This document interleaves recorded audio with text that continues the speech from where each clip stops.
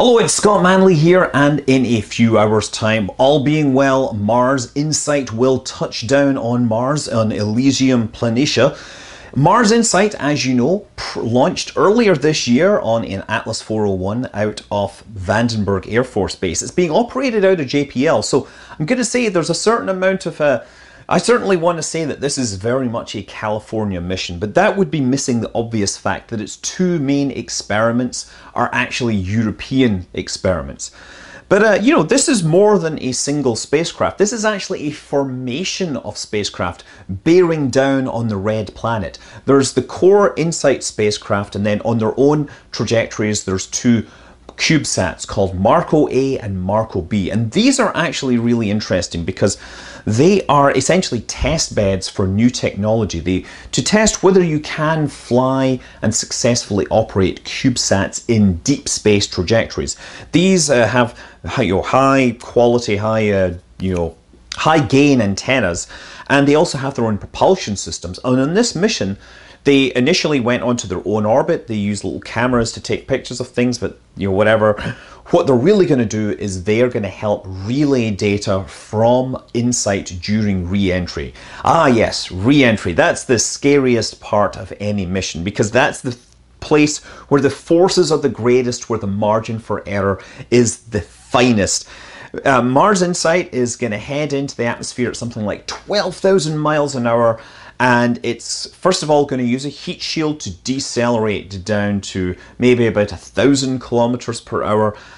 At that point, it will pop out a parachute which will slow it down to hundreds of kilometers per hour. It'll then pop off its heat shield, slow down a little more, and then as it gets close to the ground, the spacecraft will drop out of this casing and fall and then land using rockets. Now, all the way down, it will be transmitting signals so that people back on Earth can track whether this is being successful or not. First of all, it's going to have a very simple carrier tone that is being transmitted, and this the whole point of this is that you've got antenna back on Earth that can pick this out of the background, and they can watch as the frequency of this tone changes slightly, and as it changes, this is an indication of a change in velocity. So they will know what phase of the descent this is going through, and they will be able to see whether the parachute opens, for example, because that will show a change in velocity at a certain rate. But more importantly, the spacecraft is going to be broadcasting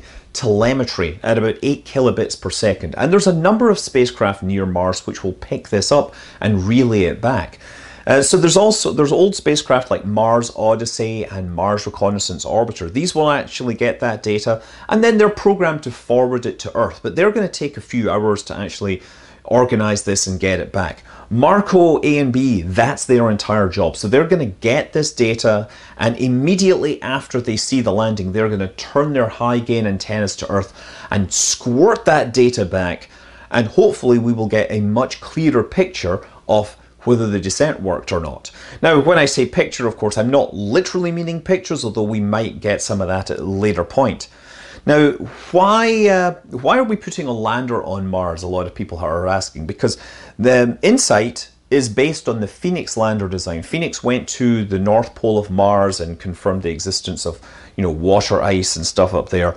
But obviously, Curiosity, Opportunity, they're the sexy rovers. They've been driving all over the surface, looking at cool stuff. Well, the operative word here is surface. These are very much skin-deep experiments that these things are doing. And while they can roam far and wide, InSight is going to sit in one place, and it is going to go deep. Yeah, the instrument that goes that deep is a fancy thermometer known as the Heat Flow and Physical Properties Package.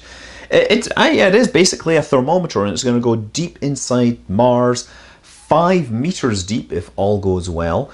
It takes the form of what they describe as a self-driving nail. It's a probe which is about 35 centimeters long, 3.5 centimeters wide, and it contains a mass, and they pull that back and then let it smash forward into the casing, and that drives it forward slowly over time, and it will go down and down, and it is attached to a tether.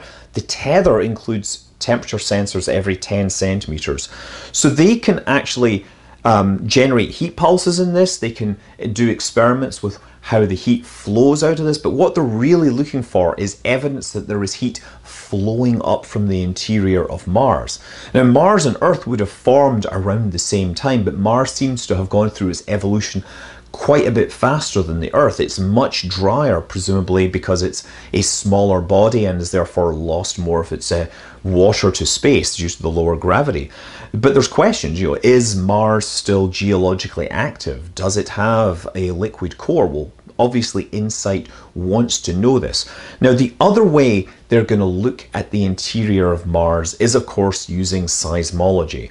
There's going to be a seismometer on Mars InSight, and this is not the first seismometer that has been sent to Mars, but it's the first one that is designed to do it right, because the Viking spacecraft both carried seismometers, but they did not produce particularly good data because the seismometer was on the spacecraft itself, which was of course sitting on landing legs, and it was attached to a bunch of other hardware that was doing stuff like controlling its heat regulation. It was doing experiments, and whenever anything on the spacecraft moved, that would generate vibrations which would go into the seismometer and generate false alarms.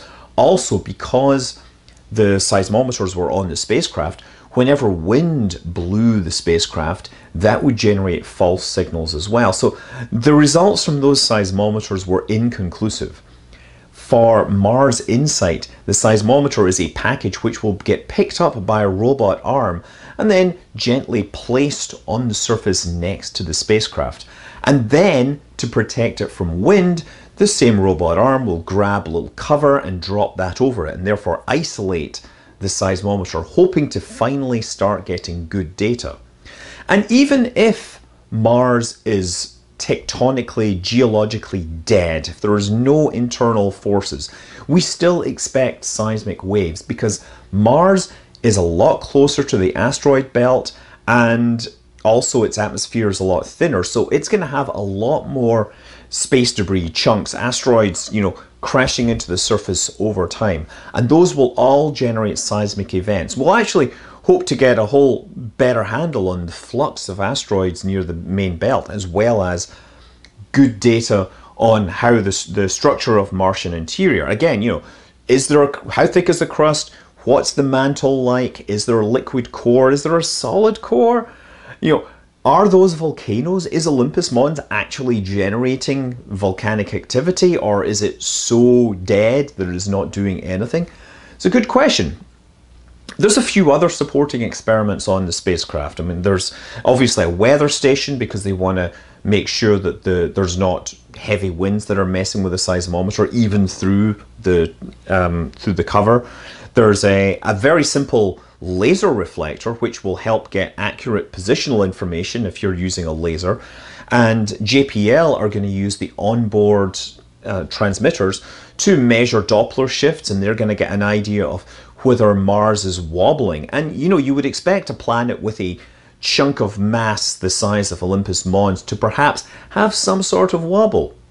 But yeah, that is Mars InSight, and it is going to be headed that way. Now, I'm going to point out the seismometer was actually the reason why this is landing in 2018 rather than 2016. Originally, they were going to launch in 2016, but it had technical issues, and they ended up having to bump it from its window to 2 years down the road. But it did take off in May from Vandenberg, and I'm going to say it took off in possibly the foggiest weather that I've ever seen a rocket launch from Vandenberg. All the people that traveled from all around to see this launch up close, all they saw was an orange glow in the fog, and they heard a distant rumble. But of course, that didn't stop the rocket. Nothing like that would stop an Atlas 401. But yeah, it's now on its way. It's gonna hit Mars in a few hours from now. And so yeah, it's got a fairly hard job ahead of it, but I'm sure NASA engineers have figured it all out. But just in case, I really mean it this time, I'm Scott Manley. Fly safe.